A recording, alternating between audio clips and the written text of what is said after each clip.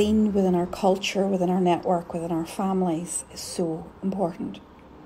And as you're building an understanding of the birthing experience in you, it's also important to understand what you may be experiencing from the outside. When I say the outside, I mean your family, your culture, your network, how your experience is being experienced and interpreted by the outside world. And how all of this may lead to more internal chaos. Culturally, there's often two distinct schools of thought: the medical model or the spiritual model.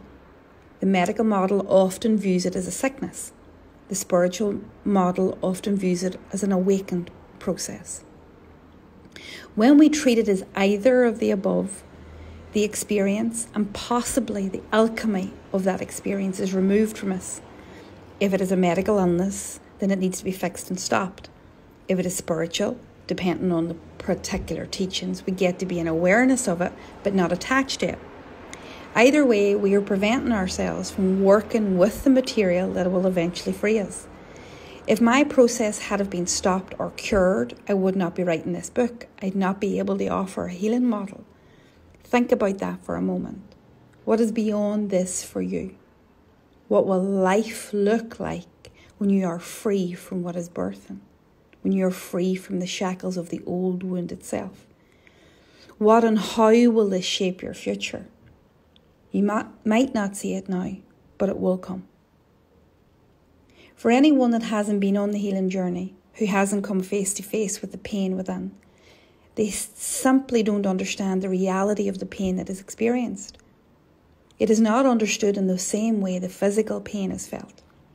When I compare the support that is given when we have a medical problem or pain in the medical sense, you see the amount of families and support networks that gather around with resources and food and practical things, with love and support and connection and compassion. If someone you love was ill in hospital, there is often only love and support. And the opposite is often true for someone who is struggling with mental and emotional difficulties. Fear of talking about it, being shunned by loved ones, being treated with shame or blame.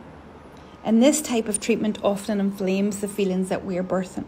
It adds layers of shame and blame to an already excruciatingly painful process. If the culture is a heavily medicalised one, emotional and mental pain is labelled as a crisis or a breakdown, and a medication will be the order of the day to stop that process. As a result of this, I thought I was crazy. And if I told anybody about the extent of the disease that I was experiencing, I must almost certainly be labelled as mad and diagnosed with many of the mental illnesses at hand in the DSM. At the time, I had no understanding either that this could have been seen as a spiritual awakening. And to be honest, I'm glad that I didn't. If I had waited for my awareness to separate, or my mind to separate, or to be unattached to the feelings and thoughts that were moving through me, I would have certainly spiraled into despair. The reality is that this experience is part of the human experience. It is not mad, it is not bad, it is not shameful, it's not even enlightening. It is simply the birthing of wounded material that has been sourced in your experience. It is real, experienced in this lifetime, with emotions and meanings that are begging to be witnessed.